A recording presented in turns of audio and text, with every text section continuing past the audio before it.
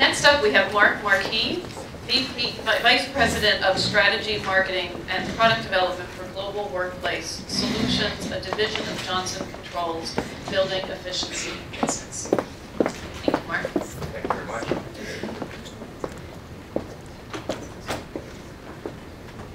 Thanks, everybody, and thanks for having us here. And I want to thank Philip. And I got to say that when I come to events like this and others across the world that inspire us to think about the future, to Nigel's points, to ask questions, and contemplate things that we just don't have time to contemplate in our day-to-day jobs. And frankly, I think that's something that excites me tremendously. And I think I'll reflect on the other comment that this is really about asking questions about the future. I think anybody that stands up here and suggests that they have the answers to everything about the future, I think that's fallacy, and I think we really have an opportunity to make sure the right questions get asked, and then we start to explore what those answers might be and explore some scenarios. So, one of the things, I think you guys are actually dying for some PowerPoint, so I'm going to try and give you a little bit of that. But before I do that, I got to reflect on a couple of our first speakers because I thought they were fantastic. Listening to Sherry, I think there was actually some things that I learned about my kids, and I didn't expect that was going to be my first takeaway. When we talk about technology and its influence, I'll tell my kids are 7 years old, so I get 7-year-old twin girls. Sorry, they're 9. See, I'm playing twice. They're 9. But we've kept them away from technology till they were about 7. So they're only now just starting to explore the iPad and things like that. And so they're starting to become, the digital natives that they will be. But they look at me, and I'm part of a global team. I'm one of these knowledge workers that works from home. And I'm on the phone a lot, and I spend the vast majority of my time on the phone, and my kids try to understand what that is, what that means, how that works, and they come up to me and say, "Daddy, no offense, but your job sucks." They think about a job as something that you go, you do, you touch, you feel. They're into animals, they want to be a veterinarian. They don't realize that the society and the world we live in has so many more jobs and opportunities. I think what I learned from Sherry is that as they become digital natives, I don't think they were commenting about the fact that I have that knowledge worker job. They were commenting on the fact that I talk. I think in the future they'll be saying, "You don't want to talk, you just want to text all those conversations." So thank you very much, Sherry. I fully appreciate where they're coming from now. I want to give you a little bit, Sherry had her book up there, so I'm going to leave this slide up here for a little time. No, seriously, I want to just give you a little bit of perspective. I think perspective is important. As we think about the future, we all look at the future through different lenses and from different perspectives. And certainly we're part of a very large organization, multi-billion-dollar organization that has 3 big divisions. I happen to be part of this building efficiency division in the middle, which is about a $15 billion business, and our global workplace solutions piece is about a $4.5, $5 billion business within that. We're part of a bigger family that includes an automotive division. Many of you, maybe not in New York, not too many of you drove in cars, but when you're in your car, when you're at home, when you're driving, chances are, regardless of the car you're driving, you've got a component within that car surrounding you that was developed and installed by Johnson Controls, whether it's the seating, whether it's the electronics, whether it's the interior trim. And when you look at convergence, you think about technology and some of the comments we heard earlier, all of these devices, these toys, these things that we interact with, they're starting to converge. And so we have an electronics group that is dealing with the convergence of technology in car, because we never want to have these things go away from us, right? So there is convergence, and some of the things we'll talk about today as we think about the future really are related to this. In fact, in many respects, I'm speaking for some of the work done by a colleague of mine, who many of you will know, Marie Foucault, and she runs our global workplace innovation business. And she initiated a program a couple of years ago with her automotive group, which is about road mapping and understanding the future. So a lot of the work I'm going to talk about today is really as a result of an intersection of thinking about what's coming at us and how these things are converging. The actual division that I'm part of, I'm not going to go through all of these pieces. Of course, we look after real estate functions, projects, and facilities in general. But, why are we so interested in the future? I mean, we are investing in a massive innovation program that Marie runs. We invest a significant amount of dollars asking these questions, trying to come up with some answers and some directions. And really, it's about helping our customers. I mean, we're also looking internally. We're a big global customer with a global portfolio of diverse businesses. Well, many of our customers live and operate in that same world, and we're all dealing with these things that are coming at us quickly. So we believe there's great value in exploring them, both to understand how they might impact our customers, our customers' customers, ultimately their business, and I guess at the end of the day, our business. So we focus on this, we pay attention to it, and we're really trying to, like everybody in this room, understand what the future holds. So I want to walk you through a few things today. We want to talk about some findings specific to workplace today, and I just helicopter up from that and think about what else does the future hold? What might that be telling us?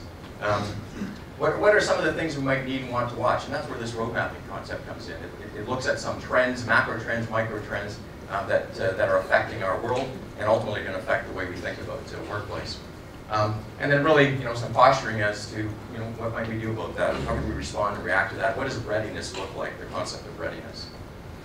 So thinking about, where we are today, it's interesting, when you look at the actual metrics on workplace, many of you will be familiar that our workplaces are very highly underutilized. And if you look at the typical workplace, I'm going to show you some stats in a minute, but the average is about 48% utilization globally in some of the studies we've done. So 48% of our workplaces are not being utilized. At any given point in time through the workday, there's nobody in half of that. So you think about how does a CFO react to that? How does somebody who's interested in the financial return of an asset or an investment respond to the idea that, well, we're doing pretty good. We use it about 48% of the time. Pretty provocative question, right? Pretty interesting dynamic. And I guess you could say, well, is the glass half empty or is it half full? Is that a massive challenge facing our business, or maybe facing landlords, or is that a massive challenge or opportunity that we can respond to and do something about? When we look at some portfolio statistics across the world over the past 10 years, we've done about 160 studies across 20 countries. And you sort of see the range, of measures on this notion of utilization. I mentioned on average we get about 48% in use, around 50% in North America, as high as 80% in some of the South American studies we've done, towards the 60% mark in Asia, and quite a mix in Europe, from the high 30s, low 40s into somewhat higher numbers. But it's pretty indicative of the reality that we live in, and that is that the workplace is a very interesting and dynamic place that's not necessarily being used the way we think it should, or at the levels we think it should. And I guess that begs the question, why or what are some of the dynamics behind that? At the same time, the notion that 30% of meeting rooms are in use at any one time is the same idea. I mean, think about that, 70% of the time, all this space we dedicate to meetings and collaboration is not necessarily being used. So there's something fundamental going on, something that I think we can potentially learn from. The other thing I'll talk about, for those of you that attended WORKTECH here last year, one of our colleagues presented a research tool, all in a day's work, that we're using today with customers. And we launched it about a year ago. We've been using it now with customers over the past year. And we've done about 8 studies across 3 regions and a multitude of countries, and about 1,400 respondents. And it's all about trying to understand, how do people use their workspace and the workplace? What are some of the barriers they find and have to productivity in that workplace? And it's an interesting tool that allows them to rate and rank those barriers and talk about the impact that it has on them. So as we analyze that work, interestingly, we find that there's a couple of different things going on. On one hand, people expect and want to come to the workplace to collaborate, to interact, to meet. Right? That's actually where you do it today. And then at the same time, they have a need and an expectation to actually get some focused work done. So there's a bit of a conflict there, right? I mean, they need to get there and focus, yet there's a bunch of other people that are coming there to meet, to bits and interact. Or maybe they're just quietly texting each other. But that is a conundrum. And I think that results in some of the findings, which is that the challenge is they're finding themselves incredibly unproductive when they're trying to do that focused work. Overall, they're suggesting they're unproductive 20% of the time. And of that 20%, half of that lack of productivity is when they're trying to do the focused work. So things like noise, lack of privacy, lack of quiet areas, which of course are interrelated, came up a multitude of times as being big elements of the barrier. So it comes back to the fit for purpose. We see the response in many cases to this situation is the huddle in, put the headset on, and tune out, if you will. Something we need to think about. So as we reflect on that and what that might mean, I want to move to talking about some of these additional trends that we see coming at us, if you will, and talk a little bit about the approach that we've taken. Marie and her team have done a number of studies, and one of those involves looking at the workplace in 2030. And it's not about suggesting that we have an answer or know what that looked like. I think that would be rather bold. But it's about painting some potential scenarios about what might the workplace of the future look like. And there's 3 specific scenarios that are unpacked in that specific study.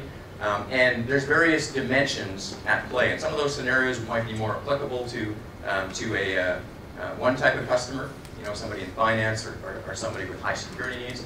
Another type might be applicable to a technology or knowledge worker firm. But the point is that these scenarios let us think about and interpret the various inputs we get from a variety of surveys on how we could potentially see the workplace unfolding in the future and shaping around and becoming sort of multi-dimensional so that we make sure we can encapsulate and build in the different areas that are necessary to achieve the things that people are going to the office to achieve, while not detracting from the other folks who are trying to do that other thing, that focused work.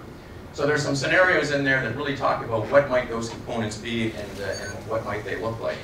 And some of the things, when you look at that and you look at expectations of what people are posturing that they're going to need and what the workplace might look like, a couple of key points came out. And then this particular source was a study on Collaboration 2020, which is all about is that hyper-competitive advantage and how do we actually take advantage of the opportunity. A couple of things that came out, and that is that the role of the office is very much becoming a function to support that collaboration. But we struggle to understand what does that mean, right? It's not just a collaboration room. We know it involves, to some extent, technology. We know there's other elements of it, but generally, there's a feeling that there's a gap, and it's an infrastructure gap, and it's a technology gap. I often postulate with customers, we've had, in the real estate facilities management world, we've had this notion that one day HR, IT, and real estate is going to converge. I mean, that's the fundamental study of Cornet going back a number of years. I believe one of the key drivers to that is the acceleration of technologies, because if you think about it, if workplace and workspace is a place where we expect people to come and collaborate, I got to tell you, the digital natives coming into the world, they don't just collaborate with space. They collaborate with their gadgets, with their tool, right? They view it as an extension of themselves. And so when they come into the workplace and expect to get things done, they're not going to leave that behind. It's going to come with, and they're going to have an expectation of similar facilities available to them in the workplace. So with that sort of backdrop, then what are some of the other things that we're seeing? This concept of BYOD, I think everybody knows what BYOD is. I asked the question, bring your own device. How many people today work in a company that enables you to bring or use whatever technology device you require? I'm going to guess that we got about a third of the companies here. I think this notion is pretty critical, and it's sort of germane to that discussion about convergence, right? Because the reality is, think about the impact of that to the folks in IT and organizations, right? I mean, they're a corporate service group that's trying to deal with this situation, and it's hugely disruptive for them. It's hugely disruptive. But I got to tell you, if you listen to everything that Sherry said, we've got a workforce that's coming at us that absolutely is going to have an expectation of seamless technology between what they do in their day-to-day life and what they do at their workplace. Because we all know that notion is blurring, right? I mean, I laughed when I was sitting there thinking about what are all the things you can do wrong in your bedroom. You can have your laptop in bed, you can sleep with your phone, right? And you can do all that, or you can work on both of those things while you're watching TV with your kids. How many are guilty of that? Right? So there's this blurring going on, and this is absolutely, indicative of a trend, an emerging trend that's going to affect us. It's going to affect real estate and facilities and workplace, and it's going to affect our technology teams. Some of the other emerging trends we look at, and one of the things about this road mapping exercise is we very much look at emerging trends, we group them, we look at micro trends, we look at macro trends, we combine these trends, we look at when they're expected to peak and hit, and we try and come up with what we call meaningful combinations. So try to understand, which of these things together are actually going to affect our customers or ourselves or our business and so forth. And so we look at them across a number of dimensions. And that particular roadmap, we fill this wall with very interesting things that we could all have a great time talking about. But I'm going to touch on just a couple of them just to give you an idea of some of these things that are factors. The notion of experience in society, so the notion of redefining the experience at work. I think every day we're out in the real world today, we are faced with a situation where we want experiences, right? In a consumer society, experiences are being created for us. I attended and had an event at a hotel where I couldn't believe it. I walked in, there was no check-in desk, right? I walked in, you've got this very natural, sensual environment. You've got people greeting you with iPads. We sat down on a bench to check in, and it was all on the way to the elevator. And they handed me a bottle of water as I came in. That was an experience for me. I talk about that everywhere I go, right? So the notion of experiences are critical. We got auto retailers right now. Fiat is opening up. They're saying the regular notion of a dealership and the experience people have with dealers and buying a car is horrible. Don't want to do that anymore. We now sell our cars by putting them with cafes. So there's restaurants and Fiat cafes that are together. Go for a meal, go sit in a car and check it out without somebody pushing on you, right? Totally different. There's 10 of them. Who would have thought that? To think about the real estate group that's not going to look after those facilities. We're doing what? We've got what in our facilities? So the whole notion of experience society is something that I think is affecting us. And the expectation of those experiences is coming into the workplace as well. And I think we can think about that as a vehicle to enable us to move the workplace in a direction that is more productive. Sustainability. I think sustainability has been hot for a while, right? But there's this whole notion of our research suggests that 94% want people to go beyond sort of the minimum. People are expecting you to be green, but they're also expecting you to do it in unique ways. I mean, the concept of green luxury is coming into place, right? I mean, it started off where it was really cool. You wanted to buy a smart car. Now people want to buy a luxury car that happens to be really green as well, right? So we're seeing these things coming into play, and I think there's a play on workplace that's related to that. The concept of pixels everywhere, right? Everything is going digital. Everywhere you go, you've got the opportunity to interact with things that are digital. I think as we explore the workplace and the expectations of the incoming workforce, it's something we need to consider. We really need to consider it. We've got customers of ours that are creating these experiences for their customers in the banking sector, right? They're creating the idea to come into a branch and have touchscreens everywhere, because you know what? This new customer doesn't really want to talk to somebody. They don't want to be pressured. They actually want to interact. And they want to do that on at their own pace. It's the way we're used to working. A collaborative platform, the office, the use of team spaces, intensive collaboration, and back to the notion that there's an expectation that there's powerful tools that support that collaboration. This is a mix and a meld of the physical in the office and the electronic in the office, and the mix and the meld of the people that happen to be in that space versus the people like myself who are in a home office somewhere or halfway around the world in a different time zone. We absolutely have to figure out how do we get that merging and convergence happening at a pace that respects the speed of change that we're all dealing with. And then, the last sort of trend, this trend of nomadism, the idea that these digital natives, they feel entirely comfortable with their whole world in their pocket or in their phone or on their iPad, and they're comfortable working just about anywhere, whether it's Starbucks, whether it's in the office, or whether it's at home, and they expect all of that to come with them, right? And so, we've got people, and I think this example was Steelcase, the notion of integrating technology into furniture, whereby people who are coming with these devices and their expectations on technology are actually having a vehicle that enables them to do that pretty seamlessly. Again, another trend that we think is pretty important to pay attention to. And then, so if you think about those trends and the things that are coming at us, they really do raise a lot of questions, right? And if I were to try and sum it up in a couple of key points. I think the experience of work has changed. I think we would all agree on that. I think we'd all agree that these and many other trends that many of you would bring up are impacting the way we need to think about the workplace and the questions we need to ask. And I think if you reflect on what are these key things that had to give you a takeaway and say, how do we prepare? Well, I think it's about being receptive and adaptable and listening to the questions that your colleagues are asking and asking really good questions, and ask them about this notion of nomadic behavior. Think about digital environments and that experience. The digital environment, the digital tools are often part of that experience that gets presented to whether it's an end customer or a worker.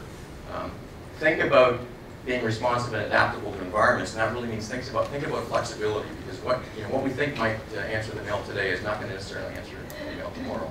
And focus on the notion of intense collaboration. And you can see the intersection of many of these different pieces.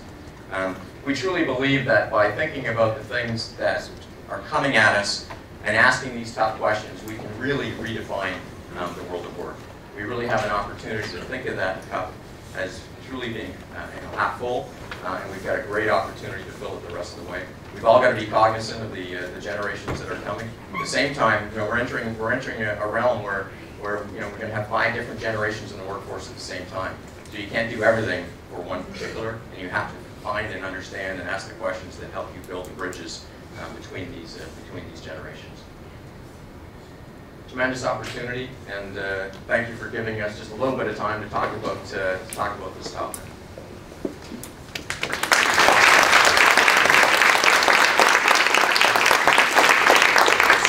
Be available during the break. It's now break time. We have a 30-minute break, and for those of you who are wondering, we're using the time that's on the clock right back there. Turn around and look. There's a red digital clock right up in the audio-visual booth. We need you back here at 10:55. We will start promptly so that we can get our morning speakers on the stage. So thank you very much. We'll be back in 30 minutes. Very good.